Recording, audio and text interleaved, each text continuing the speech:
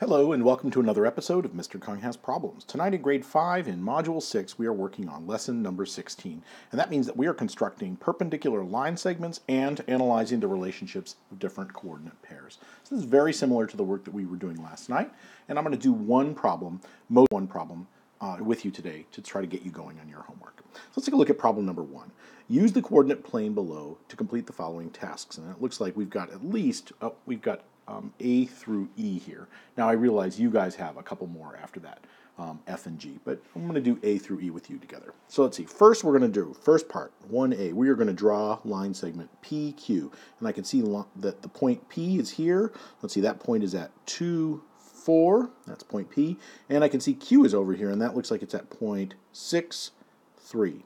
Okay, so I need to draw the line segment. I'm going to pick my blue pen and my line tool. I'm going to go with my skinny line here because I don't want to get too much stuff in the way. And let's see, I'm going to get it from P over to Q. That's going too long. Let's see, there we go. I think that's about right. Excellent, PQ. Now, so we've done that part. Let's do the next one. The next one is, plot point R at 3, 8. So let's see, 1, 2, 3, and then 8. 1, 2, 3, 4, 5, 6, 7, 8. So that looks like it's it. Point R at 3, 8. So let me put a dot there, and I'm going to label that R. Oh, and then now the next part, draw PR. So now we have to draw a line from P up to R. Okay, I'm going to get my trusty line tool again. And I'm going to see what I can do. I'm going to move that over to PR. It's a little too far. There we go. It's a good line segment, PR.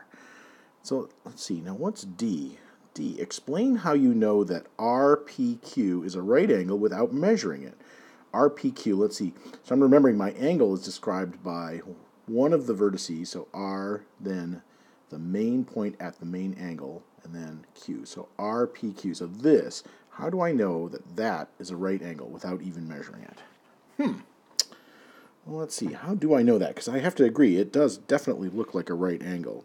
Well, let's see. What I remember yesterday is that we used the triangles formed by each of the line segments to figure this out. So I'm going to switch to my red marker for a second, and I'm going to notice that there is a triangle right here. I'll shade it in here. There's a triangle right here that has, let's see, it looks like a height of 1 unit and a width here of 1, 2, 3, 4 units.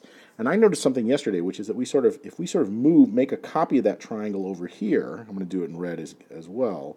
If we make a triangle over here that is the same size, if we can make an exact triangle, and let's see, that is 1, 2, 3, 4 units high by 1 unit wide. So it's exactly like this triangle. It's just sort of oriented differently. If we can do that, then we know that the two non-right angles, this one and this one right here, will add up to 90 degrees. And since this line here that goes through point P is 180 degrees, right? This big sweep is 180 degrees, and this plus this is 90 degrees. That leaves this remaining angle as 90 degrees. So that's how I would explain it. Let's see, I don't know, how would I do that in language? I would say the two identical triangles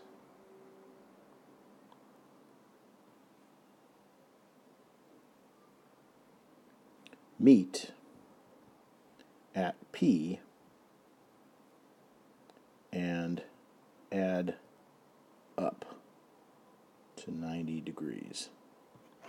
That's how I would explain it. That my two angles here and here meet at this point, and they add up to 90 degrees, and that leaves 90 degrees more for this angle RPQ. And that's all I'm going to work on, except for number E. Compare the coordinates of points P and Q. What is the difference in the x coordinates? Compare point P and Q. What is the difference of the x coordinates?